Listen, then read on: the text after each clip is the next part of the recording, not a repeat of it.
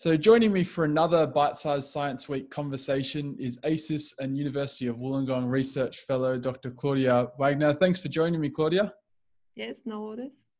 How have you been? Everyone I've got on, I've asked a little bit about how life's been during COVID, because it's definitely changed all our lives, especially those in research. How have you found the last few months?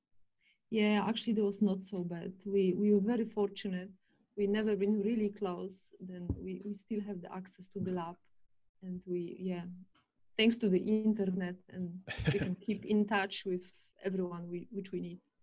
Great to hear. Now, this is a Science Week chat. So I first of all wanted to start with your area of research. Yes, I was involved in energy program for quite many years.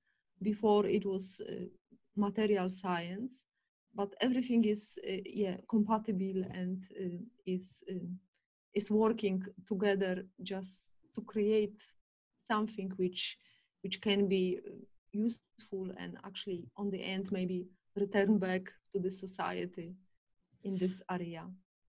So what attracted you to have a career in science? To be honest with me, it was the experience with a casual job which we all used to have when we actually teenagers, and this actually make me realize what I don't want to do. The problem with the job, they were just very boring, and they was actually bring me to try science.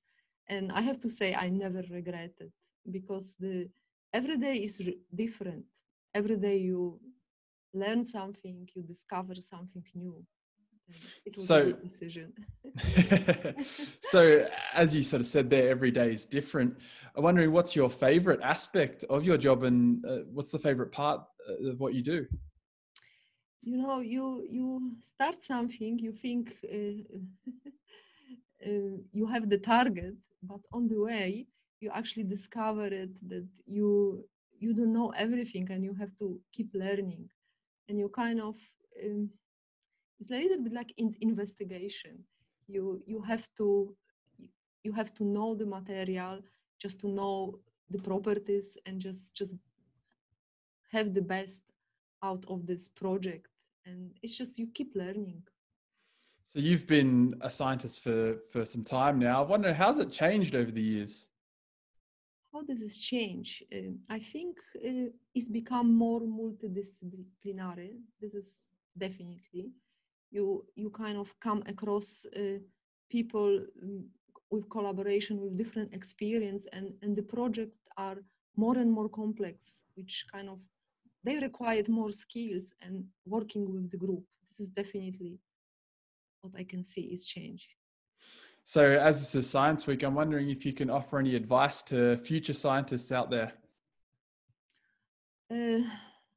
Work together, enjoy, and just keep with science. Great advice there. Well, thanks for joining me for this Science Week chat, Klaudia, and all the best. Hopefully I'll see you over at Innovation Campus soon when life goes back to normal. Yeah, thank you so much.